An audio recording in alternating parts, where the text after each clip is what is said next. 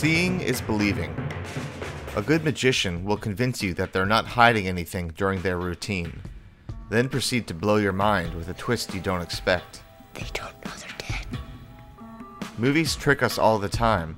It's what they do. Moviegoers are sophisticated enough to tell when we are seeing a character's dream and not reality. But to question if you are watching something imaginary, you have to first believe it is real. Why does it seem real when it is all artificial? You see me? There are movies that show you the truth and then tell you that it was a deliberate lie. Sometimes they leave you wondering if it was a lie or not. The academic term is misdirection, but if you don't know the term, it's a lie. Movies are not always meant to be taken literally, but we can take movies figuratively. You're a goddamn lie! There is a famous sequence in Tarantino's The Hateful Eight where a character tells a story of how he sexually humiliated and then killed a man.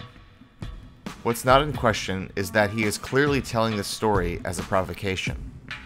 But what is ambiguous is if that memory ever took place.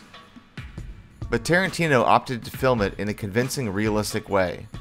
The sequence looks real and compatible with the rest of the film.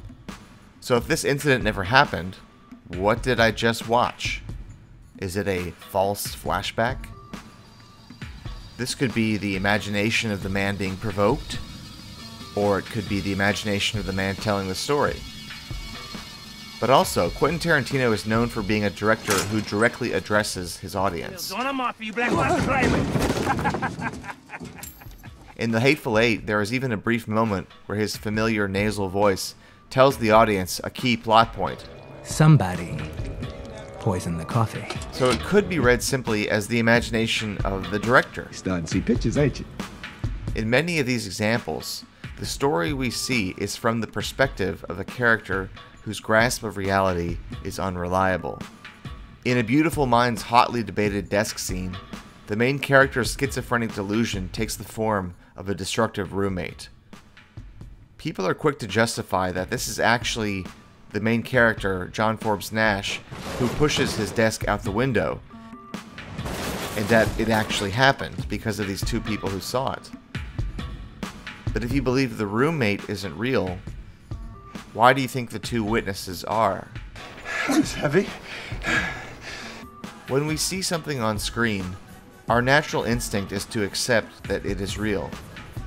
Some directors really get a kick out of messing with our heads.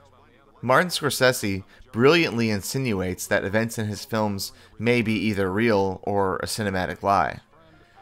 At the end of Taxi Driver, Travis Bickle should either be dead or in prison, but not only is he alive, still a taxi driver, and called a hero, he is desired by the woman of his dreams. Hello, Travis. Who previously spurned him. Hello. Scorsese directs the closing scene in a way that feels surreal. The labored, uneducated speaker that reads a letter in voiceover is clearly far removed from all the confident New York voices in the film. But the fact that Scorsese used his own parents as characters in the clippings is not merely an in-joke, but a clue. It draws attention to the central question, is this really happening? The disembodied camera moves over a series of clippings as if guided by an omniscient force, the director's vision. I always thought the ending of Taxi Driver was unbelievable. A dream. The way Sybil Shepherd's alluring gaze in the rearview mirror beckons Travis to take her back. Her dreamy eyes float in a swirl of diffuse lights and soft edges, as the certainty of their consummation seems finally inevitable. Is this all in Travis's head? When are we in the head of a character? And when are we not? In part 3, I'll continue the essay, I'll Believe It When I See It.